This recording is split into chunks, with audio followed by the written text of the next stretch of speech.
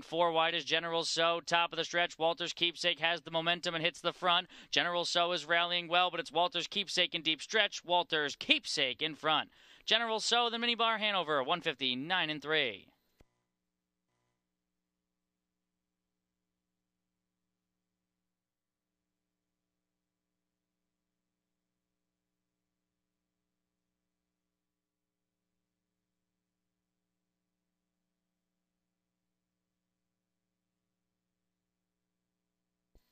Back into the winner's circle is the 9, Walter's Keepsake. Owned by the Stable Group, trained by Jason McGinnis and driven victory by Anthony MacDonald. 4-year-old bay gelding by Walner out of Alabama, Keepsake by Credit winner. Bred in Massachusetts by Alfred Ross, 6th lifetime win for Walter's Keepsake, 159 3.